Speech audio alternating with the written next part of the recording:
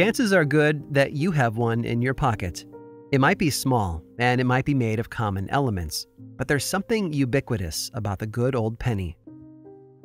The very first large 1-cent coin produced by the American government was struck in 1793, and because only about 1,000 of them were ever made, anyone who finds one should feel incredibly fortunate.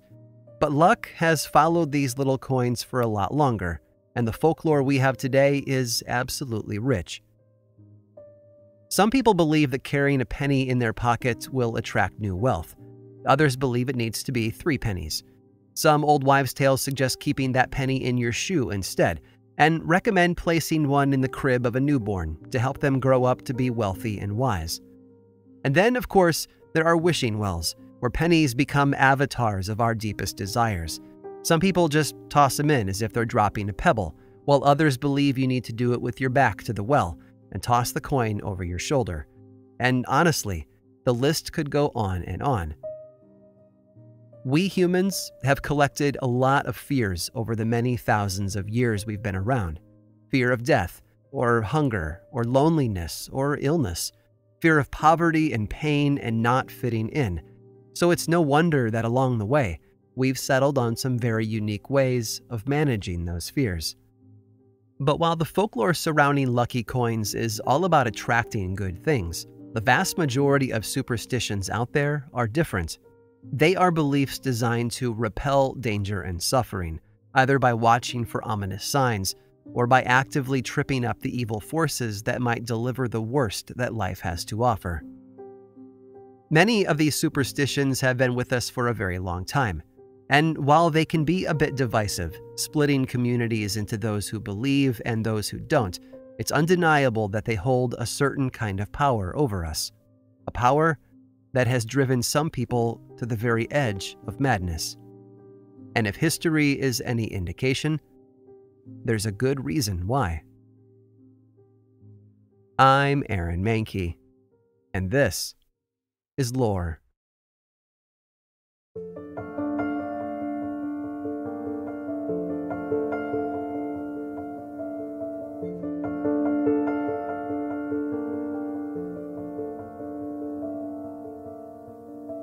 Knock on wood.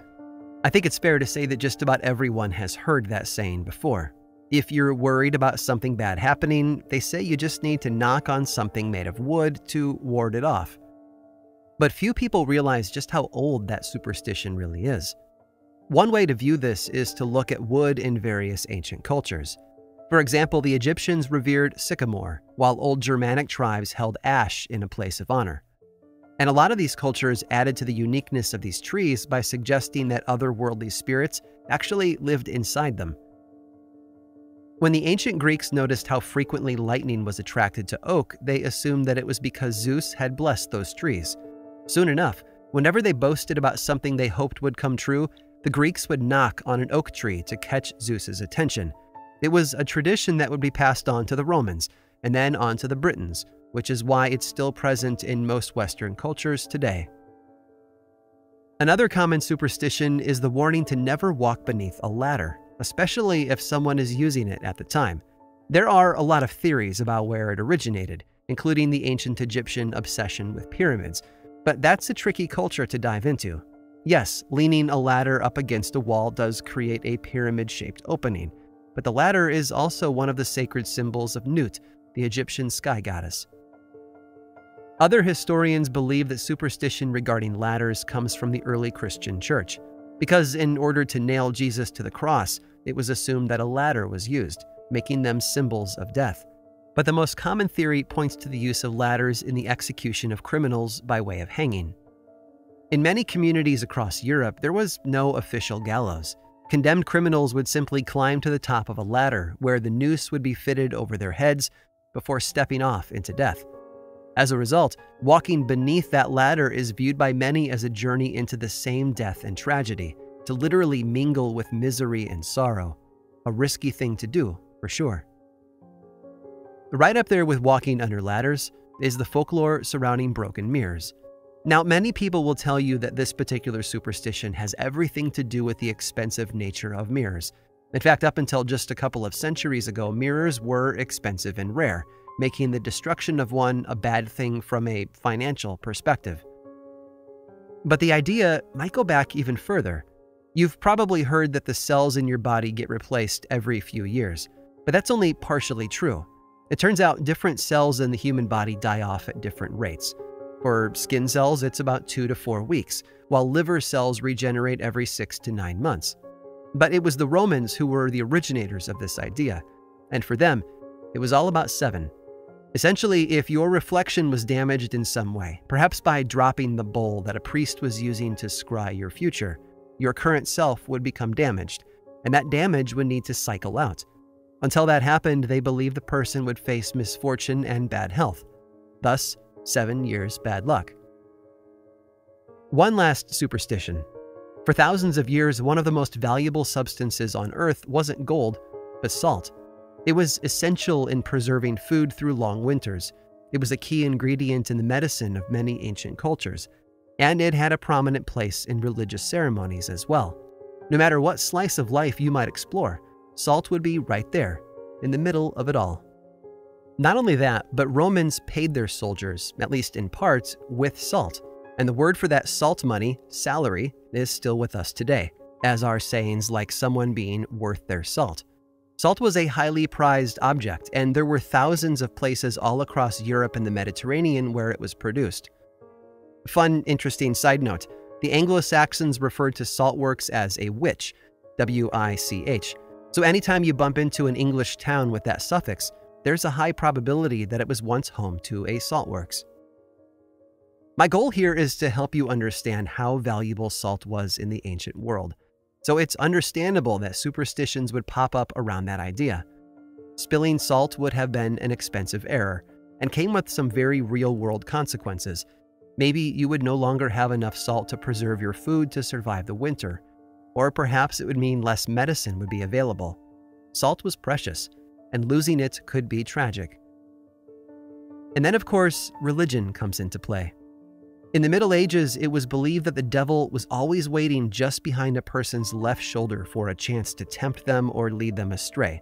So if a person accidentally spilled salt, it was recommended that they immediately toss a pinch of it over their left shoulder to stop the devil from making his move. Oh, and that famous Leonardo da Vinci painting, The Last Supper, it's an elaborate story told in a single image. And one of the clues that hints at the betrayal Judas was plotting against Jesus is right there on the table in front of him. His salt has been spilled. That painting, though, also employed another type of superstition that has been common for centuries. While the meaning behind it is complex and multi-layered, it was the sort of superstition that just about anyone could remember. As long as a person was able to count, they would be able to watch for the signs. Danger, some believed, could be found in numbers.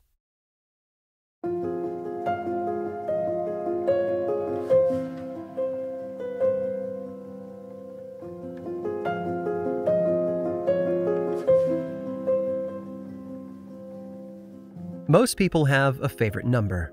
Maybe it represents a cherished birthday from their childhood, or a number they always use when playing the lottery. Numbers are everywhere, in school and at home and all throughout our workplaces, so I can see why some people might pick a favorite. But some numbers have the opposite effect. There are a lot of people out there who have certain numbers that fill them with dread. They see them as omens of ill fortune or symbols of chaos and avoid them at all costs. And a good example is the number 4. Fear of the number 4 is most prominent in East Asia. It's thought to be bad luck to give presents to a friend or loved one in groups of 4. It's even left out of phone numbers and addresses. Why? Well, it turns out that in many East Asian countries, the words for 4 and death sound exactly alike, and that's an association many people would like to avoid. There are others, too. The number 9 is considered unlucky in Japan for similar reasons. But hands down, across centuries and cultures, the most feared number of them all is 13, and it starts a lot farther back in time than you might have guessed. Long before Christianity arrived in Northern Europe, the Norse mythology was the driving force behind many beliefs and practices. In that universe of story, there's a tale of a banquet held for the various Norse gods. 12 of them, in fact, all by invitation. But Loki, ever the rule breaker, showed up anyway, despite not being invited, making him the 13th guest. His arrival triggered a series of events that led to the death of Balder, son of Odin and Frigg, which in turn sparked Ragnarok and the end of the world. As Christianity spread throughout Europe, though, it added new layers to the belief system of millions of people. One of those iconic stories was the Last Supper of Jesus and his disciples. I mentioned the Da Vinci painting earlier for its inclusion of spilt salt, but another message hidden in plain sight is the number of guests at the table, 13.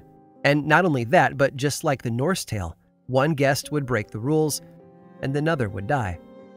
Interestingly, prior to Henry VIII's break from the Catholic Church, English Christians believed that gatherings of 13 were a great way to emulate the Last Supper. But once the Anglican Church took over, those gatherings were outlawed because they were deemed too superstitious, which, ironically, is an observation only a superstitious person could make. Which leads us to the 13 Clubs. These social gatherings were the brainchild of a man named William Fowler, who founded the group in New York in 1880. Their goal was to debunk those old fears of the number 13, with 13 guests, 13 toasts, 13 courses, and so on and so on.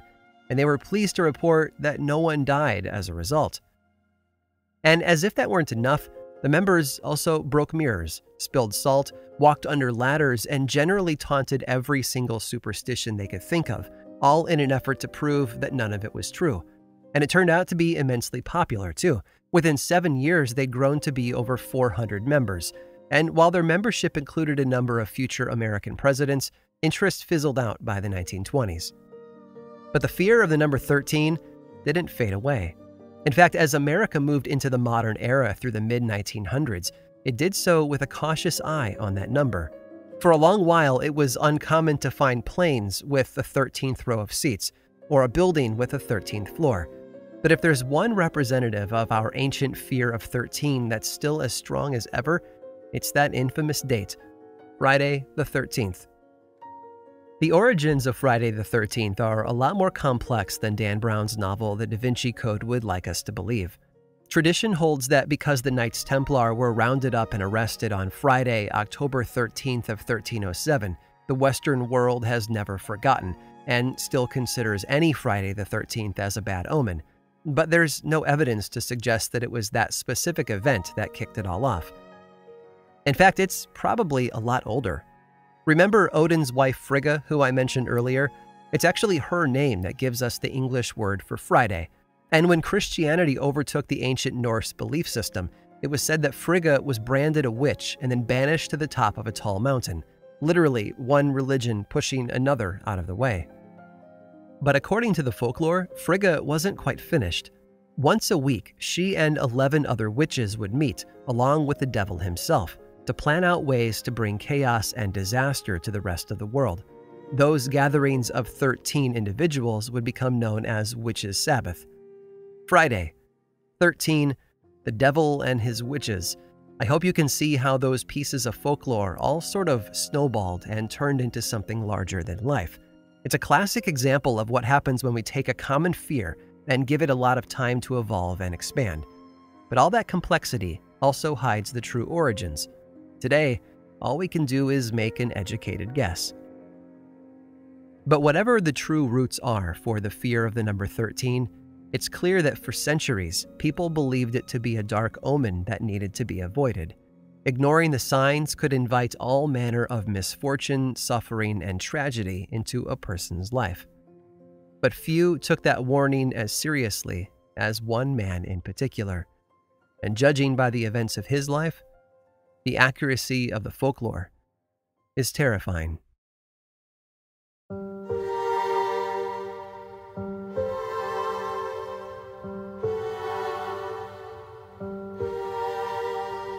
Arnold was born to play music. Maybe he inherited that from his mother, who worked as a piano teacher. Or perhaps it was his father's work making shoes that instilled him with a desire to create things of his own. Either way, Arnold was practically born to rise above. That birth happened in 1874 in the Austrian city of Vienna. It was the city of Mozart and Beethoven, and century upon century of the European love for the arts, so it should really be no surprise that Arnold started down the path toward music. All through the late 1890s, he supported himself by writing the music for local operas. Like a lot of people trying to break into a crowded scene, he supplemented his income with other related jobs, like teaching music to younger students. And then, in 1901, he got married and started a family. That was an unusual time in his life. Although he'd been born Jewish, he sensed a rising anti-Semitism all around him, and so he converted to Christianity. He and his wife had 2 children together, but they spent a few months apart in 1908 when she left him to live with her lover, the painter Richard Gerstel, who lived in the same building as them. When his wife returned, Gerstel took his own life. Honestly, it can't have been an easy place to live.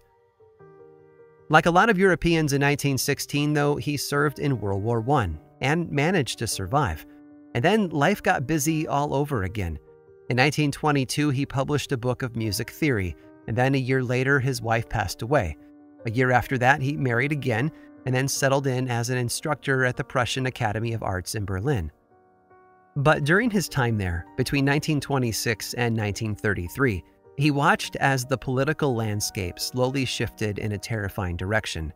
Adolf Hitler, a failed Austrian painter and the man behind an unsuccessful attempt to overthrow the Bavarian government, had somehow managed to tap into a seething undercurrent of racism and hatred, and then used it to rise to power.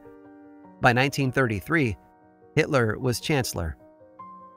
As a man born into a Jewish family but hiding under the label of Christianity, the world around Arnold had suddenly become too hostile. It took a year, but in 1934, he and his family finally moved out of the country, first landing in the UK before following employment opportunities to the United States. By 1935, he was living in California, where he took a job teaching music at UCLA. But Arnold also had a secret. He suffered from a lifelong fear of the number 13. He believed that his birth date, the 13th of September, hinted at dark consequences for his life, and he set out avoiding that number for as long as he lived. If he traveled and stayed in a hotel, he would refuse any room on the 13th floor, and the same if it was a meeting inside a tall building. But don't think of this as a superficial thing, though. Arnold was all in with his fear of 13. Once, when looking for a house to rent, he flat out refused to even step inside the place because its address was 13 Pine Street. And we can even see this lifelong fear show up in his creative work. Between 1933 and 1934, Arnold composed an opera that he called Moses and Aaron. But if you add up the number of letters in the proper spelling of that title, you get 13 characters. So instead, he spelled Aaron with 1 A rather than 2. And as a double A Aaron myself, I can't help but wince a little. As a lover of folklore, though, I can understand why. As he grew older, that fear only deepened. He was utterly convinced that his death would somehow be connected to 13, and did his best to avoid it whenever possible. Which is why the year 1939 was so tough for him, because that was the year he would have turned 65. And 65, if you do the math, is a multiple of 13. In a panic, he consulted an astrologer, but he was told not to worry. Yes, they told him, 1939 would be dangerous, but it wouldn't be fatal. So he pushed his fears aside, focused on work, and even completed another symphony that year. I can't imagine he ever fully let it go, but at the very least, he refused to let it paralyze him. And he lived. However terrifying the number 13 might have seemed to Arnold Schoenberg, he somehow slipped through its imaginary noose. Despite all the anxiety and stress, there had been nothing to be afraid of. It was, after all, just folklore.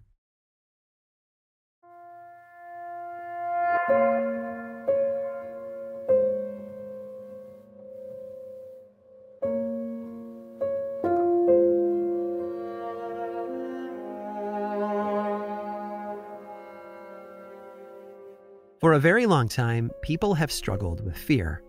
Whether that was a fear of the mysterious world all around them or fears about specific, highly personal events or failures, fear has always been with us. And because of that, it's become one of the driving forces behind much of what we do. Interestingly, the ancient Greek word for superstition is dyseudaimonia, the fear of demons. For our ancestors, these weren't clever little sayings or harmless traditions. They were real and powerful. Today, we might laugh about not walking under a ladder, but centuries ago, it was viewed by many as a matter of life and death. For some of these ancient writers, though, superstitions were more complex than simple fear. One of the earliest uses of the Latin word superstitiosus was used by Plautus, a 2nd century BC Roman playwright. To him, it was a word used to describe someone with a prophetic gift, an ability to see what's coming next. And some scholars also see a connection to the Latin superstis, which means a survivor. The pieces all come together into an intriguing picture. Superstitious people, from one point of view, are those who survive the dangers of life by paying attention to the signs of things to come. Over time, many superstitions have evolved to become preventative measures too. Rather than pointing to what is about to happen, they are believed to alter the future in our favor. And through that lens, it's easier to view someone like Arnold Schoenberg with a bit more sympathy and understanding. Yes, his fear of the number 13 might seem a bit irrational to most of us today, but if he truly believed that he was predicting his own future, all those choices look a bit more logical in retrospect. After all, wouldn't you try to avoid death if you knew when it was coming? Thankfully, Arnold survived 1939. 2 years later, he officially became a U.S. citizen. He would go on to publish more and continue to teach music theory for the rest of his life. But if he was at peace during that time, all of that came crashing down in 1950, when a friend pointed something out to him. You see, on September 13th of that year, Arnold had turned 76, and 7 plus 6 was 13. Upon hearing this, it said that Arnold was stunned. He had only been looking for multiples of 13 and dreaded his quickly approaching 78th birthday, but had completely missed this one. Once the reality of it sank in, he fell into a depression. At some point in his 76th year, he believed, he was going to pass away. By the summer of 1951, with only a couple of months left in his 76th year, Arnold's health was failing. His breathing had become more labored, and his eyesight had begun to leave him. And over all of it, fear hovered like a cloud, driving him deeper and deeper into depression. What if death was truly on its way? According to his wife Gertrude, one night in mid-July, Arnold was confined to bed, and a physician was there to look in on him. She glanced at the clock and noticed that it was close to midnight, and wondered if the worst was yet to come or somewhere behind them. And then the doctor stepped into the room and told her it was almost time.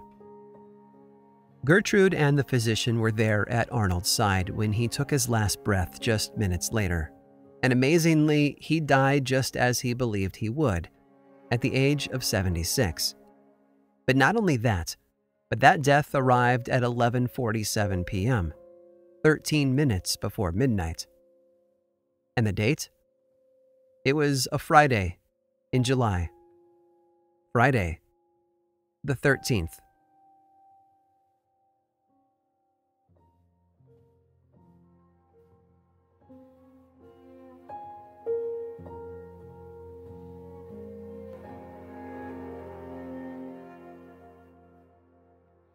Superstitions have been around for a very long time. I hope this brief tour through some of the more common ones on the list has left you feeling a bit more in control. But as we all know, music and math go hand in hand, so it shouldn't be surprising to learn that Arnold wasn't the only composer with a numerical superstition. Stick around after this brief sponsor break, and I'll introduce you to one more fearful musician.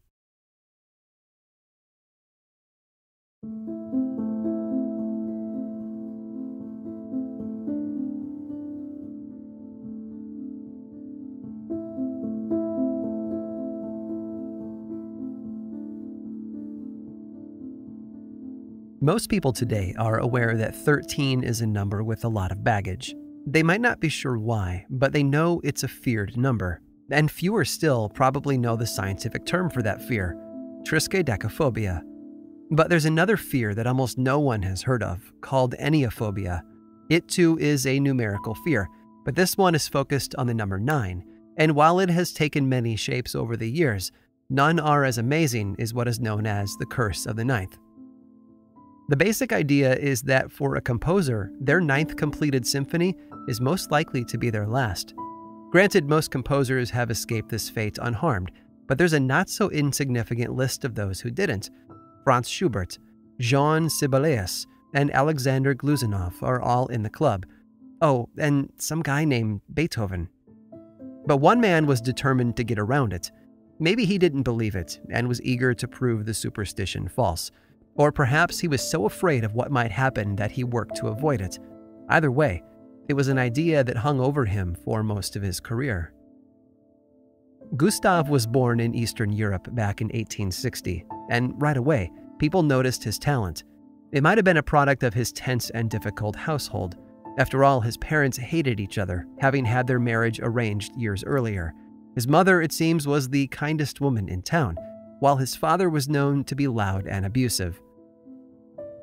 At the age of 4, he was playing piano. By the age of 10, he was performing it in front of public audiences, and by 15, he was composing music of his own. In fact, his first piece was an opera inspired by the death of one of his siblings, and he kept moving faster from there, graduating from the Vienna Conservatory at just 18. But after that, things slowed down. Rather than explode onto the scene like a classical rock star, he fizzled out. Soon enough, he was spending most of his time conducting other composers' work in front of various orchestras, and only managed to squeeze in a little composition of his own from time to time. If Gustav was one thing, though, it was persistent. He lost his parents and one of his sisters early on, and had to take care of his 4 youngest siblings. He suffered from constant health problems, career setbacks, and struggles within his own marriage, including catching his wife having an affair. But through it all, he composed. Soon enough, he had a number of symphonies under his belt. 8, in fact. But that meant that his next would be his 9th, and if the superstitions were true, his last. So he decided to game the system, so to speak, and left the word 9th out of his next symphony. Instead, he simply called it The Song of the Earth. When he was finished with it in 1909, he must have held his breath, waiting for the axe to fall. But it didn't. Death didn't come knocking on his door, and no tragedy swept him away. Somehow, he had dodged the curse of the 9th and lived to talk about it. So he did what any composer would do with the gift of time. He started writing new music. A year later, he completed another symphony. Now, technically, it was his 10th, but he hadn't numbered his previous one. And maybe he was feeling cocky, or perhaps he had finally put the curse of the 9th out of his mind as nothing but bad fiction. Either way, he did something courageous and named the new piece his 9th Symphony. That was 1910, and with his superstitious fears seemingly erased, he pushed forward on a new composition. But at the same time, his health was rapidly failing, which meant the race was on, because if he died before finishing his 10th Symphony, all of that sneaky, name-changing work had been for nothing. The curse of the 9th, it seems, was still on his heels. In February of 1911, while fighting a fever of 104, he conducted a concert at New York City's Carnegie Hall. Almost immediately after, he traveled back to Europe, where he sought out medical help in Vienna. Once there, though, he caught pneumonia, fell into a coma, and then passed away. Now, some of the more superstitious among us might be interested to know that the date of his death was May 18th, and 18, of course, is a multiple of 9. It's also 9 in another way, by adding the 1 and the 8 together. But honestly, those are number games that can be played with just about any date and any historical figure, famous or not. No, in the end, the only trace of unexplainable circumstances ultimately comes down to the curse of the 9th. Despite everything Gustav Mahler tried to do to avoid it, it seems that fate had other plans for him. At least, that's what we're supposed to believe. After all, what good is folklore if it doesn't occasionally seem to work?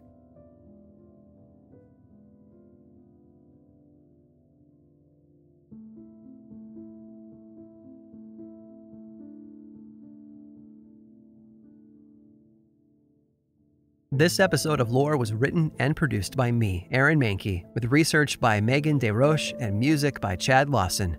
Lore is much more than just a podcast. There's a book series available in bookstores and online, and 2 seasons of the television show on Amazon Prime Video. Check them both out if you want more lore in your life. I also make 2 other podcasts, Aaron Mahnke's Cabinet of Curiosities and Unobscured, and I think you'd enjoy both. Each one explores other areas of our dark history, ranging from bite-sized episodes to season-long dives into a single topic. And you can learn more about both of those shows and everything else going on over in one central place, grimandmild.com. And you can also follow the show on Twitter, Facebook, and Instagram. Just search for Lore Podcast, all one word, and then click that follow button. And when you do, say hi. I like it when people say hi. And as always, thanks for listening.